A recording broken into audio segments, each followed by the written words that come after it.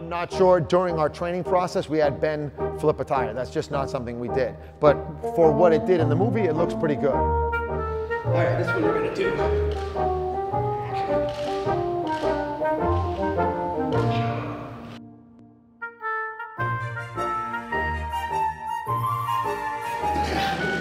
Batman lost.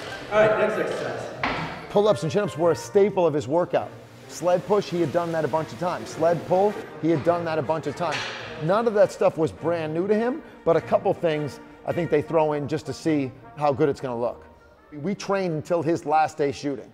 So he thought it was a big part because how your face sits, how your skin looks, how much muscle you carry. He had to stay that way. In other movies, you might have to train for one scene. Like Hugh Jackman did an amazing job in one of the Wolverines. He's got 15 shirtless scenes in the movie. That's an amazing amount. He had to be in shape the entire movie. Most people, hey, here's the day we have to look good for that day. You peak, and then you kind of slowly try to maintain, but you're gradually getting less perfect shape. He's like a cage beast, let him out, he's gonna run. I'm gonna run? Yeah, you're gonna run. The cool part about Ben on a regular basis is that he doesn't want to do anything halfway. He thought a big part of the character was the physical presence. He's a big guy, he's 6'4". He weighs 225 in the movie.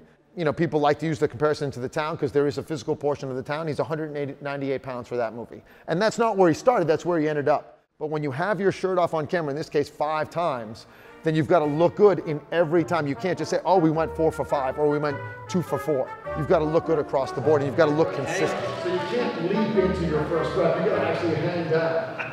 I thought that was pretty good, all right? 53-year-old man coming on.